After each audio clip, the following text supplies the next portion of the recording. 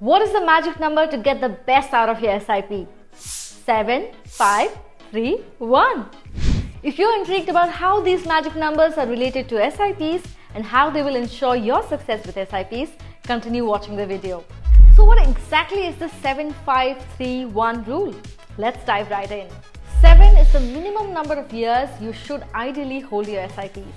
Experts suggest that the market goes through a complete cycle in around 7 years. So there are higher chances that you will stay protected from market volatility and recover from any ups and downs. Historical data shows that there are no negative returns if the investment tenure is 7 years. Number 5 is the 5-finger framework for diversification.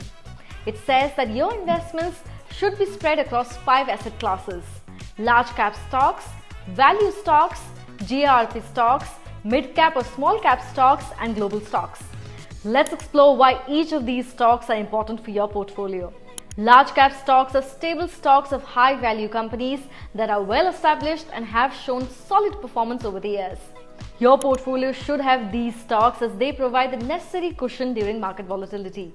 Next is value stocks. They consist of stocks that are undervalued but can offer you good returns in the long run. They are likely to rise in the future and will offer you good value for your money. Let's talk about GRP stocks. They are growth at reasonable price stocks that show promise of a good growth and can be considered as the emerging stars. Stocks of sunrise sectors fall under this category.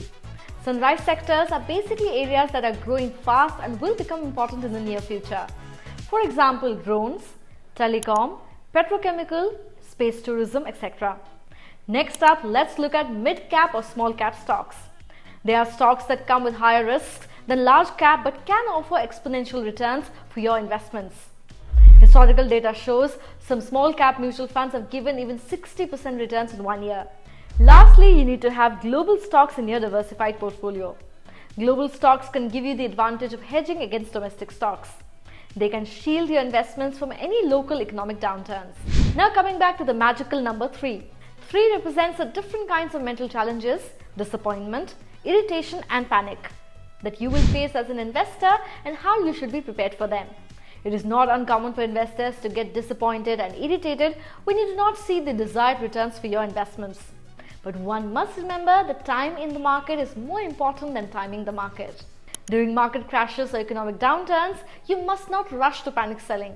It is essential to remember that market fluctuations are temporary and historical data have shown that markets always rebound and recover. Holding the stocks for a longer period of time gives you the benefit of rupee cost averaging and compounding. So make sure to prioritize long-term growth. Now let's come to the last number 1. It is advisable to top up your SIP amount every 1 year.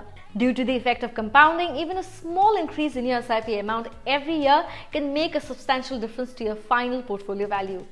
Increasing your SIP amount every year by 10% over 20 years results in a portfolio value almost that is twice the portfolio value you will get with a constant SIP amount every year. So that was all about decoding the 7-5-3-1 rule of SIPs. Don't forget to like, share and subscribe. Kuvera will come back with more such useful information on money matters. Investment in securities market are subject to market risk. Read all the related documents carefully before investing. For more information, visit kuvera.in.